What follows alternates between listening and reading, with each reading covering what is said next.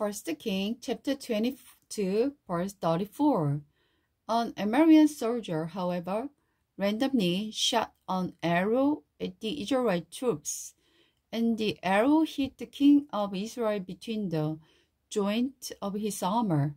"Get me out of here," Ahab groaned to the driver of his chariot.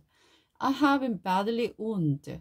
The battle raged all that day, and Ahab was propped up in his chariot, facing the Arameans. The blood from his wound ran down to the floor of his chariot. As evening arrived, he died. Just as the sun was setting, the cry ran through his troops, "It's all over. Return home." So the king died, and his body was taken to the Samaria and buried there.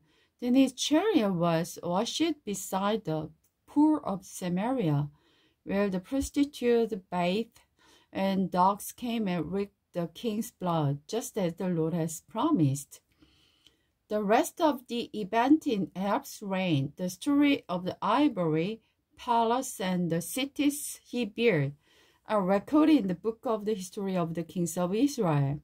When Ahab died, he was buried among his ancestors. Then his son Ahaz became the next king. Jehoshaphat ruled in Judah. Jehoshaphat, son of the Asa, began to rule over Judah in the 4th years of the king Ahab's reign in Israel. He was 35 years old when he became king, and he reigned in Jerusalem 25 years. His mother was Azubah, the daughter of Sili. Jehoshaphat was good king, following the example of his father Asa. He did what was pleasing in the Lord's sight. During his reign, however, he failed to remove all the pagan shrines, and the people still offered sacrifices and buried incense there. Jehoshaphat also made peace with the king of Israel. The rest of the event in Jehoshaphat's reign, the extent of his power, and the war he waged are recorded in the book of the history of the kings of Judah. He banished from the land the rest of the shrine prostitutes who still continued their practices from the day of his father Asa. There was no king in Edom at that time, only a devotee. Jehoshaphat also built a fleet of trading ships to sail to Ophir for gold, but the ships never set sail, for they were wrecked at Azilon Geber.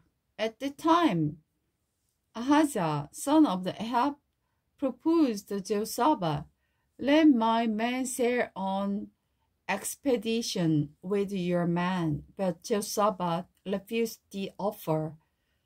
When Jehoshaphat died, he was buried with his ancestors in the city of David. When his son Jehoram became the next king, Ahaziah ruled in Israel.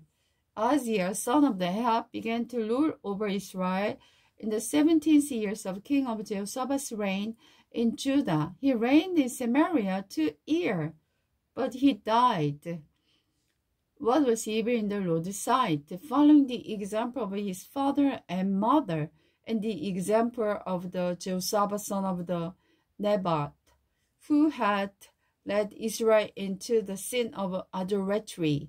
He served Baal and worshipped him, aroused the anger of the Lord, the God of Israel, just as the father has done.